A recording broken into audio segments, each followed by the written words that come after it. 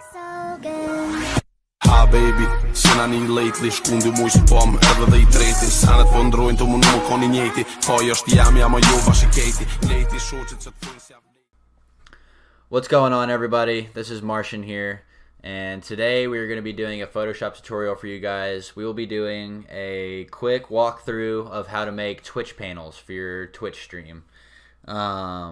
Basically, Twitch panels, you probably already know what they are, but they're the little panels underneath your broadcast that say subscribe, donate, etc. If you have good, bright, visually appealing Twitch panels, it'll cause more traffic. It'll cause people to go to your social media outlets and so on and so forth. So it's good to have. They're good to know to make because you can go out to the internet and pay someone 20 or 30 bucks for a set of them, but I'm about to show you how to make a basic one in under 10 minutes. And you can change it to whichever type of panel you need or anything like that. So let's go ahead and get started. So I'm going to be doing this tutorial on Photoshop CC 2018. Any of the, I think 17 is about the same as far as, you know, what buttons to press and everything like that. But here's what we're going to end up with. Here's our finished product. I'm going to do a little bit something to the text too when we make the new one, just to kind of get the text a little pop. But as you can see, we have some nice, we have a nice background, we have a nice border, we have our nice visuals into the background to kind of make it pop a little bit more, just so it's not plain. So let's just go ahead and get started. So we're going to go to a new canvas. I already have this preset in here, but basically, I'm going to change that actually. So just name this Twitch panel, so that way if you ever want to go back and make some new ones. So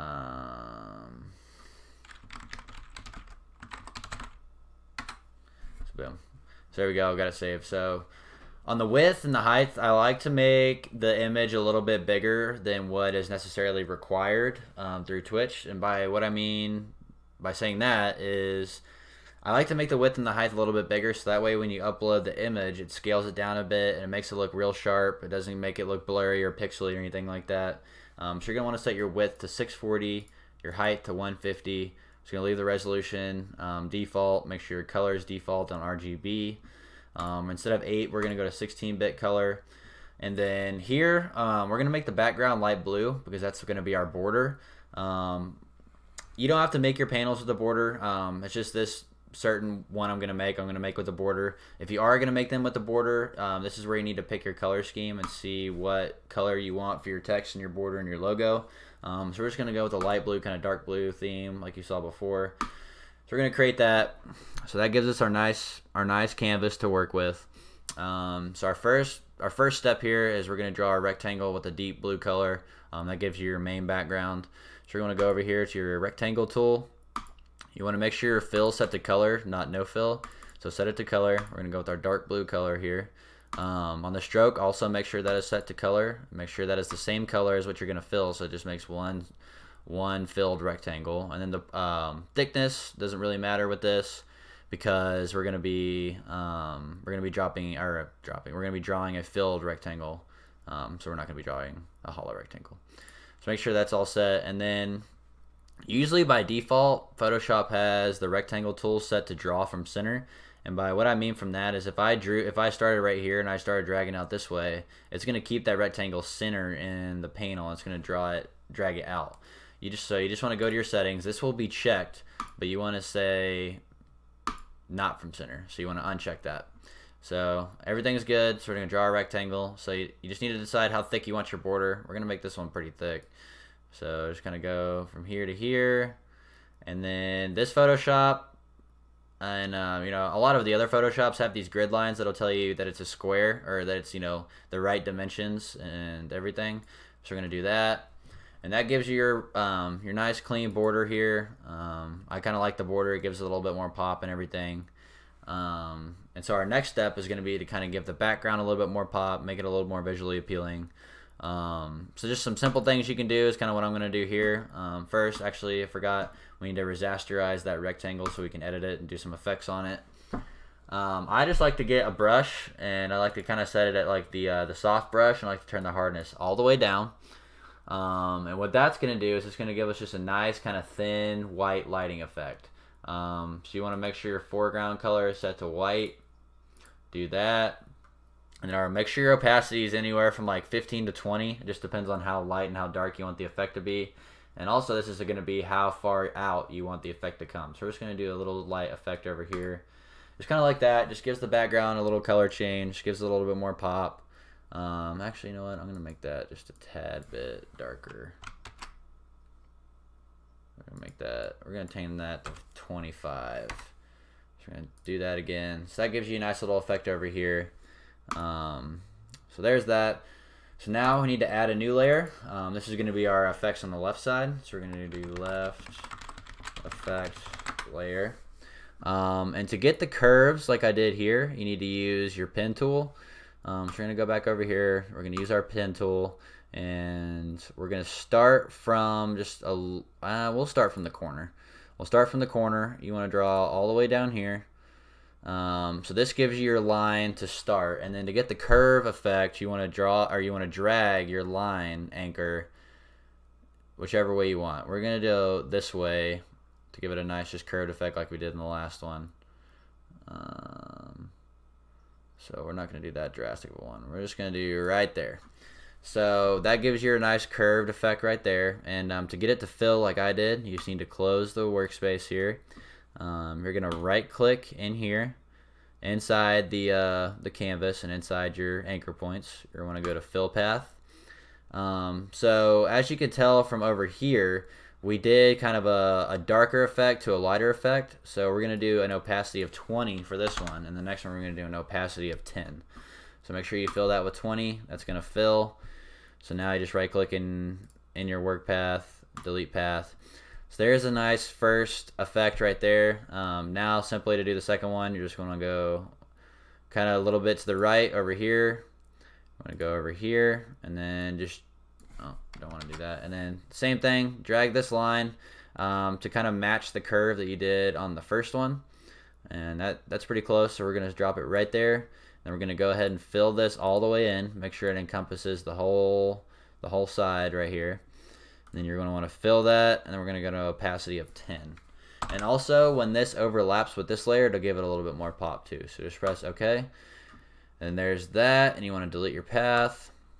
And boom, there's your kind of lighting effect on the right, or on the left, excuse me. You can mess with this however you want. You can do however many layers you want.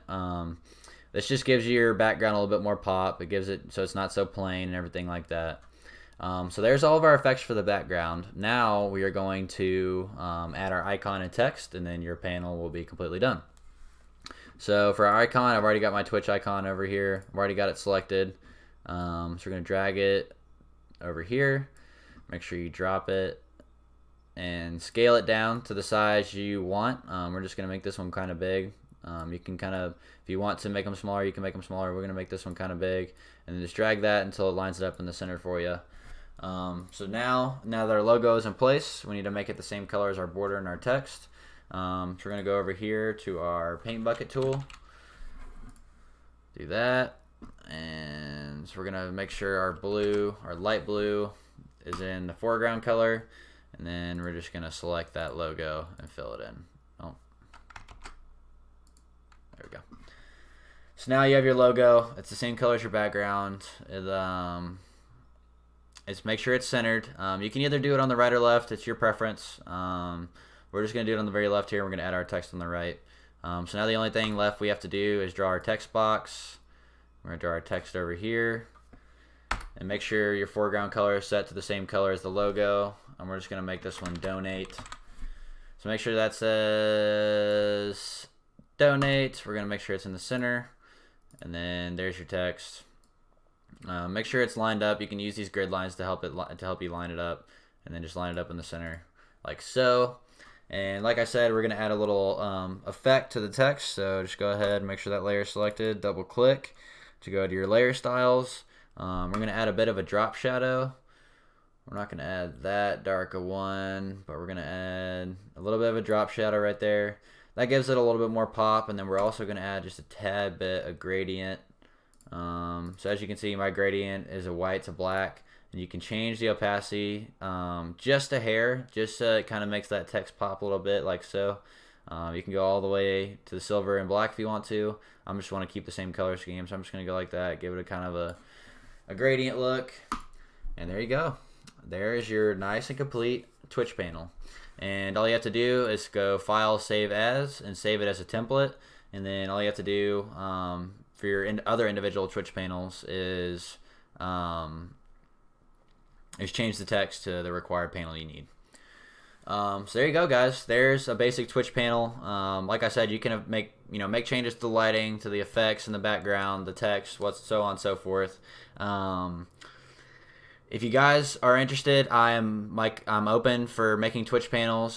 Just drop a comment below with maybe your email, or shoot me a message.